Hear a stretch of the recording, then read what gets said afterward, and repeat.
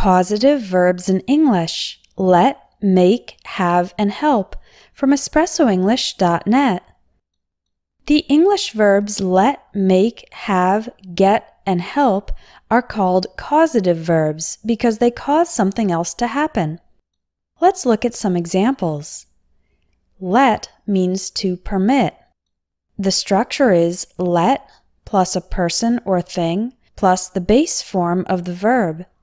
For example, I don't let my kids watch violent movies. Mary's father won't let her adopt a puppy because he's allergic to dogs. Our boss doesn't let us eat lunch at our desks. We have to eat in the cafeteria. Oops, I wasn't paying attention while cooking, and I let the food burn. Don't let the advertising expenses surpass $1,000. Remember that the past tense of let is also let. There is no change from present to past. With let, you don't use the word to. The verbs allow and permit are more formal ways to say let, but with these, we use to plus the verb. For example, I don't allow my kids to watch violent movies. Our boss doesn't permit us to eat lunch at our desks.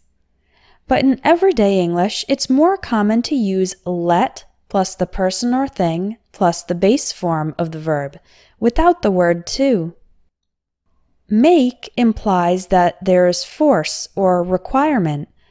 The structure is make plus a person or thing plus the verb in the base form. Again, we do not use to. Here are some examples. After Billy broke the neighbor's window, his parents made him pay for it. My ex-boyfriend loved sci-fi and made me watch every episode of his favorite show. The teacher made all the students rewrite their papers because the first drafts were not acceptable. You can also use force or require with the same meaning, but when using force or require, then we must use to before the verb. For example, the school requires the students to wear uniforms.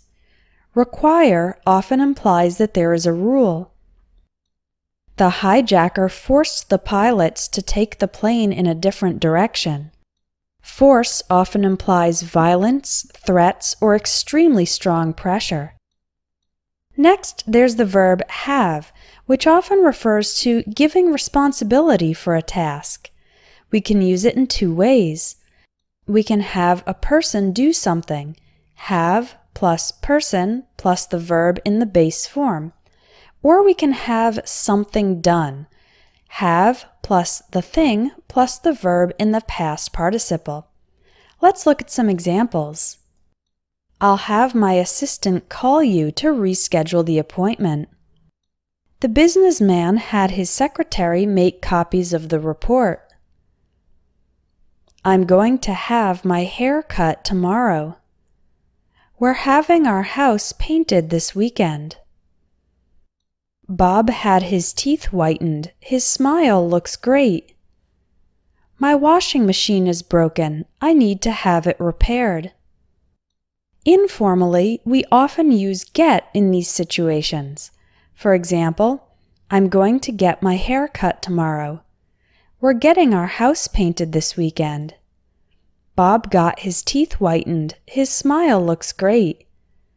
My washing machine is broken. I need to get it repaired. We can also use get to refer to convincing or encouraging a person to do something. And in this structure, we use get plus the person plus to and then the verb. For example, how can we get all the employees to arrive on time?